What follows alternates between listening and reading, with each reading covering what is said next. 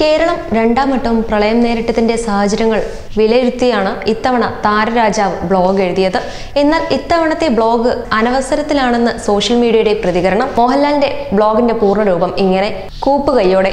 ഒരു വർഷം മുമ്പ് മഹാപ്രളയം വന്ന് നമ്മുടെ ജീവനുകൾ അപഹരിക്കുകയും ജീവിതം തകർക്കുകയും ചെയ്തപ്പോൾ അതൊരു ഒറ്റ ദുരന്തമാണെന്നാണ് നാം കരുതിയത്. കാലാവസ്ഥ അനുഗ്രഹിച്ച കേരളം എന്ന അഭിമാനബോധമുള്ള നമുക്ക് മറിച്ച് ചിന്തിക്കാൻ സാധിക്കില്ല. വെയിൽ വന്ന് പരന്നു കഴിഞ്ഞതോടെ നാം പ്രളയത്തെ മാറുന്നു. പ്രളയകാലത്തെ മനുഷ്യബന്ധങ്ങൾ അഴിഞ്ഞു. വീട് തകർന്നവരും സ്ഥലം നഷ്ടപ്പെട്ടവരും അതേ അവസ്ഥയിൽ തുടരുന്നു. തൽക്കാലം നിർത്തിവെച്ച മലയിടിക്കലും പാറ പൊട്ടിക്കലും പൂർവാധികം ശക്തിയോടെ തുടരുന്നു. ഉയരങ്ങൾ കൂടുതൽ കൃത്രിമ തണ്ണീർത്തടങ്ങളുണ്ടായി. രാഷ്ട്രീയക്കാർ പതിവ് പഴിചാരലുകൾ പുനരാരംഭിച്ചു. കേരളം പഴയതുപോലെയായി. നാം മറന്നെങ്കിലും പ്രകൃതി ഒന്നും മറന്നിരുന്നില്ല. പ്രകൃതിയുടെ ചുമരിലെ കലണ്ടറും ഓർമ്മയിലേറെ കൃത്യമായിരുന്നു. കഴിഞ്ഞ പ്രളയം കഴിഞ്ഞ് കൃത്യം ഒരു വർഷമായപ്പോൾ കൊടും മഴ പെയ്തു. തുരന്ന് പകുതിയായി മലകൾ ഒലിച്ചുപോയി. അതിനൊപ്പം ഒരുപാട് പാവപ്പെട്ട മനുഷ്യരും അവരുടെ വിലപ്പെട്ട ജീവിതവും. ഇത് എഴുതുമ്പോൾ അവരിൽ പലരും മണ്ണിനടിയിലാണ്. ഒരു പ്രളയം കൊണ്ട് പഠിക്കാനോ കൃത്യമായ മുന്നൊരുക്കങ്ങൾ നടത്താനോ നമുക്ക് സാധിച്ചില്ല. മഴ നമ്മെ വിറപ്പിച്ചുകൊണ്ട് മുന്നിൽ കലിതുള്ളി നിന്നു. പാവപ്പെട്ട മനുഷ്യർ ഏതൊക്കെയോ വെള്ളപ്പാച്ചിലിൽ ഒഴുകിപ്പോയി. വെള്ളക്കെട്ടിൽ മരണമടഞ്ഞു. ലോകം മുഴുവൻ കേരളത്തിലേക്ക് വരുന്നത് ഇവിടത്തെ കാലാവസ്ഥയുടെ കേമത്തം കൊണ്ടായിരുന്നു. അധിനിവേശക്കാർ എന്തൊക്കെ കൊണ്ടുപോയാലും നമ്മുടെ തിരുവാതിര ഞാറ്റുവേല അവർക്ക് കൊണ്ടുപോവാൻ സാധിക്കില്ലല്ലോ എന്ന് നാം മേനി പറഞ്ഞിരുന്നു. അത്രയ്ക്ക് കൃത്യവും സുന്ദരവുമായിരുന്നു നമ്മുടെ ഋതുവേദങ്ങൾ. മിതവും സുന്ദരവുമായ മഴക്കാലവും പ്രസന്നമായ വെയിലും മിതമായ തണുപ്പുകാലവും നമ്മളെ സുഖിയന്മാരാക്കി. നാം അതിൽ അഭിമാനിക്കുകയും അഹങ്കരിക്കുകയും ചെയ്തു. പ്രകൃതി ദുരന്തങ്ങളെ ആർക്കും പൂർണ്ണമായി ചെറുക്കാൻ സാധിക്കില്ല.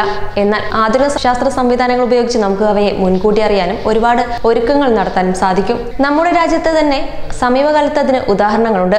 1999 ഒറീസയിൽ ആഞ്ഞടിച്ച ചുഴലിക്കാറ്റിൽ 10,000 മനുഷ്യരാണ് മരിച്ചത്. എന്നാൽ അതേ സ്ഥാനത്ത് 2003 ഫാനി ചുഴലിക്കാറ്റ് വന്നപ്പോൾ 25 പേരെ മരിച്ചുള്ളൂ. സാറ്റലൈറ്റ് ഇമേജുകൾ ഉപയോഗിച്ച് കടൽ തീരമാലകളുടെയും കാറ്റിന്റെയും വേഗം അളന്നും മഴയുടെ പതനശേഷി അളന്നും സംസ്ഥാന സർക്കാരും ദുരന്ത നിവാരണ സംഘങ്ങളും മറ്റു ഉദ്യോഗസ്ഥരും ചിട്ടയോടെ പ്രവർത്തിച്ചതിന്റെ ഫലമായാണ് ഈ നേട്ടം കൈവരിക്കാനായത്.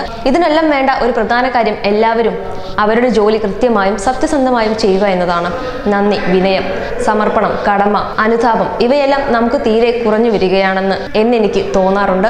പ്രകൃതിയോട് നമുക്ക് വിനയം വേണം. എല്ലാവരും അവരുടെ ജോലി കൃത്യമായും സത്യസന്ധമായും ചെയ്താൽ ജീവിതത്തിലെ എല്ലാ ദുരിതങ്ങളെയും വലിയ ഒരളവിൽ മറികടക്കാൻ സാധിക്കും എന്ന് വിശ്വസിക്കുന്നയാളാണ് ഞാൻ. നമുക്ക് മാത്രം നാന്തിയെടുത്ത് തിന്നാനുള്ളതല്ല ഈ കാണുന്നതെല്ലാം എന്ന തിരിച്ചറിവ്, ജ്ഞാനികളായ മനുഷ്യർ പറയുന്നത് കേൾക്കാനുള്ള മനോഭാവം, എല്ലാറ്റിനും രാഷ്ട്രീയവും മതവും ജാതിയും കലർത്താതിരിക്കാനുള്ള വകതിരിവ്, അടുത്ത തലമുറയ്ക്കും ഭാവിക്കുമായുള്ള വലിയ വിഷൻ ഇപ്പോഴുമില്ലെങ്കിൽ ഇനി എന്നാണ് അതുണ്ടാവുക? എനിക്ക് ശേഷം പ്രളയം എന്ന വിചാരവുമായി ജീവിക്കാൻ നമുക്ക് സാധിക്കില്ല. എന്നോടൊപ്പം തന്നെ പ്രളയമുണ്ട് എന്ന് തിരിച്ചറിയുക.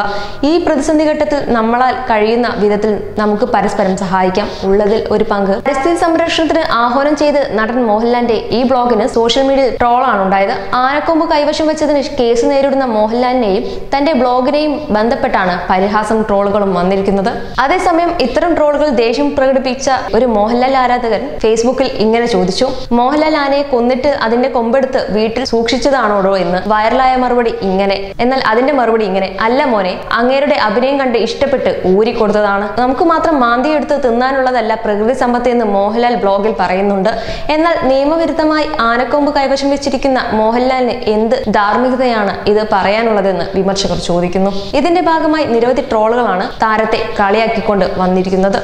You're watching me on metromatinee.com. On metromatinee.com.